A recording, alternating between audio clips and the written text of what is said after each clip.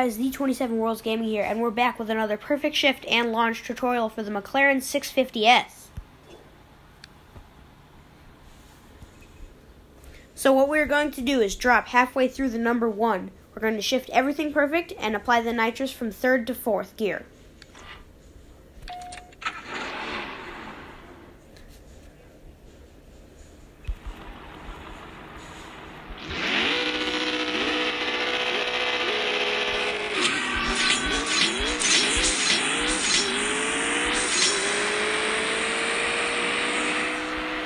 And yes, the launch is going to be good. I did do that on purpose.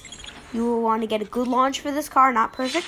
You want to get all perfect shifts and apply the nitrous from 3rd to 4th gear.